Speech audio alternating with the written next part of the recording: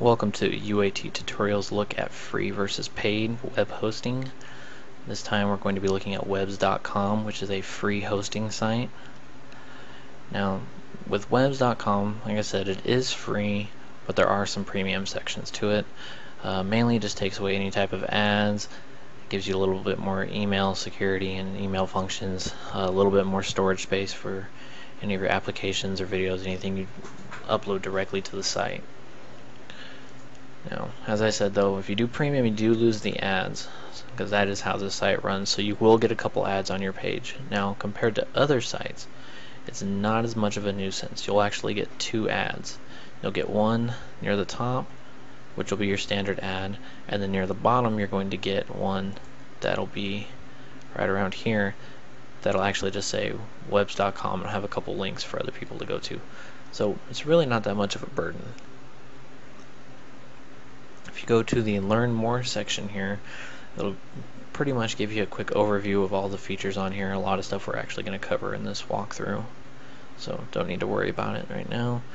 But if you do have any further questions on stuff, you can actually come down here. They have a frequently asked questions section, and it goes over pretty much anything else we're not going to today.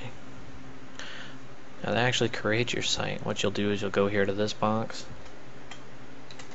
type in whatever you want. We'll use UAT Tut, enter in whatever password you want to do.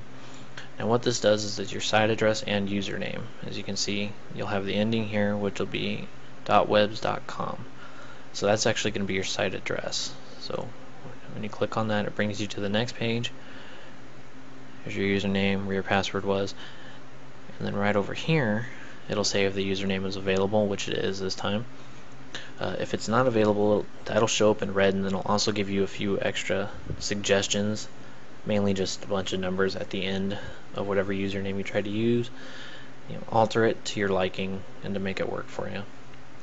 From there, you only have to enter in the site title, email address, your year of birth, country, and your gender, and your account is set up. It's actually just that simple. You will get an email, but you don't have to do the link jumping to go back and forth to be registered. Now below that, you get to select the template for your site. Now it does say there's about 300 templates. What it is, there's roughly around 60 or so. And what they really are is the 60 templates, but they all have different color variations. So if you start off with the first one here, which is manual, starts off with a black and grayish one. And as you can see, if you click over, you get 4 more variations. Works the same way with others. With this one, get a color change to some of your borders. So some of them are simple, some of them are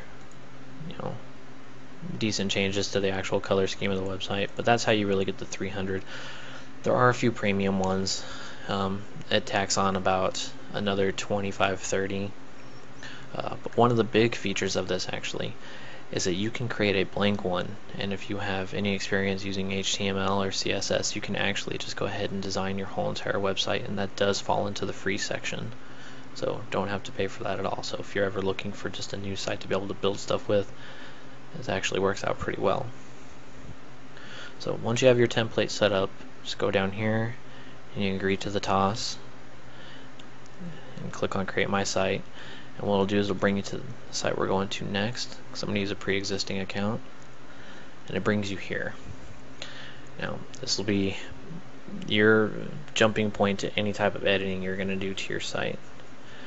And what you'll see first, you'll see up here there's a view my site button. Click on that, it'll give you a quick preview of your site. Might not have all the functions, but it just gives you a quick look at it. Now the actual content itself is all right here. What you do is you can either add a new page, blog, photos, videos, calendar, forums, or a web store. If you click new page, it'll open up a new one down here, and you'll title it, and it'll pretty much just create that page. As you see, you have about me, projects, photo gallery, video gallery, and a couple others. Pretty much you can just toss in any of those and edit them around. You can even change the order by clicking on the reorder pages. You'll just drag them around, put them whatever order you want them in. Blogs page works pretty much the same way as just clicking a new page. It just kind of sets it up more in a blog format. Now with the photos and videos, we'll get into those more in just a little bit. A couple cool features on them though. You can add a calendar, put in events, stuff for people to keep up to date with on anything you're doing or anytime you've done an update. Forums falls into the members section. You can do a members only section of the site where people have to sign in order to view the content, so you can almost do your own premium section. Also, they can leave comments about any of the stuff you posted up there. You can also do a web store, basically just a small business site. They do support PayPal and Google's checkout. So with the premium content you do get a little bit more features with that, but even with the free stuff you can actually get a nice little business site going. Now what we're going to do from here is just show you real quick how to kind of edit these. So click on the one for About Me and it brings up the site builder, and you'll go to your home page, which for me this is this one. As you'll see, start off up at the top, you'll get your toolbar. This right here is a drop down window for any of the sites you're going to have in your navigation bar. Some page options on what you can do with each of them. Create a new page just like you could on the previous page. And then underneath it you're going to get your content box, which is any section you're going to put stuff into. Some of the stuff you can add to the content box. And then right here is your main text bars. Pretty much if you've used MS Word, this is going to be pretty standard stuff. You know, font size, different style fonts, bold, underline, text color, just the standard.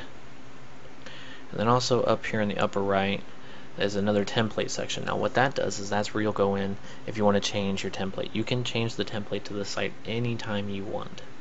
You can also go into the blank one if you want to go ahead and just rewrite it all, or if you found a way to do it.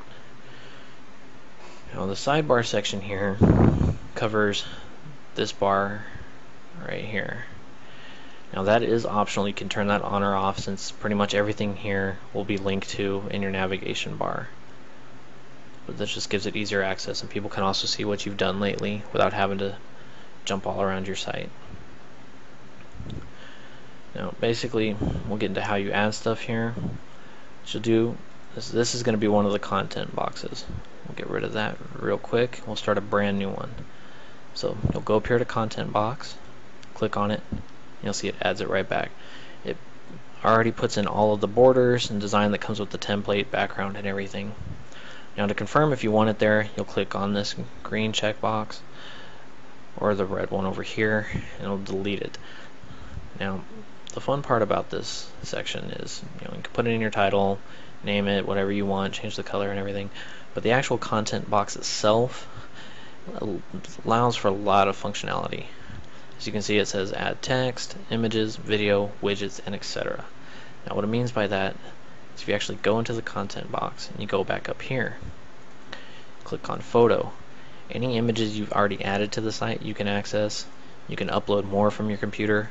If you've got some from a website you want to use, you can just put in the URL, or one of the really cool features is you can actually use PhotoBucket. You can search through the database, or you can log in with your own username and password, and it'll bring up your account and all the photos you've uploaded to PhotoBucket, and you can pull them directly from there onto your website. Now the other one is for videos. Videos pretty much works the same way. Upload your video, flash, sound, and that's where you would actually upload it from. Now the other cool feature, almost like the PhotoBucket one, is for YouTube. Now you can't sign in with YouTube on here, but you can search through it. The search sometimes can be a little slow, so that's a little bit of a downside. But so you still can search for it, or you can just go ahead and open up another tab or window, just find it, copy that wonderful URL or embedded code, and you can just toss it back in, and it'll update any type of videos for you. Go ahead and real quick, we'll go ahead and put a link on there too. That works the same way. Link to another page or whatever. You can change the link text so it'll look a little different. You can also change the color of it, so it doesn't have to be the standard stuff when you roll over it. And then from there, basically, like I said, you'll just either confirm or deny it. Close that one off. And if you want to see what it looks like, you'll go up here, click on preview, and it brings up kind of a skeleton version of the site. You just get a quick look at how it's really going to go. Close out of that, and it brings you back to everything you're working on. Now the key one is, if you'll hit publish, you'll see it'll update it, publish it, Pretty much brings you back to the same thing, but now everything's been saved. You can just go up here, exit out. Now if you click on view my site from here, it'll bring up the full page. So everything you've added to it, it brings it up. Everything is fully functional.